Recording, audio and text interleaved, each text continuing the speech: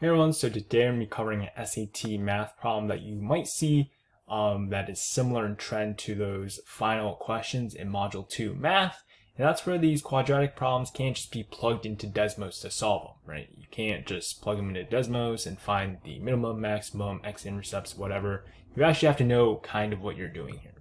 So it says the function f is defined by the standard form of a quadratic. A, B, C are constants. When it's graph, it passes through these points. So these 2.70 and -30, these are the x-intercepts. It says if a is an integer greater than 1, which of the following could be? So could means that there are multiple possible values, but just based on our selections here with our choices, which one could be a value of a plus b? So first off, let's just write what we know. So we know f of x is our function, and a is an integer greater than 1, except we don't know what it is, right? So let's just write a to represent it. However, what we do know are the roots, and that is 70 and -30. So when you have these coordinate points as solutions, you can rewrite them in their factored form. So 70 can be rewritten as x minus 7, because when you set this equal to 0, you solve and get positive 7. And -30 can be rewritten as x plus 3. Right, that's interesting.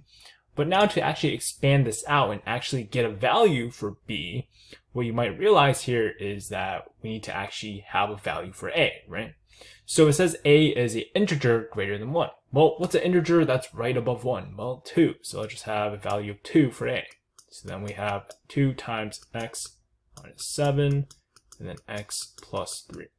So now we can just expand this out. So let's just do this part first. So we have x squared, and then we'll get -4x, and then minus 21.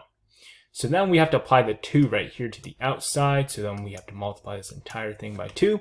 So then we get 2x squared minus 8x minus 42. Right, there we go.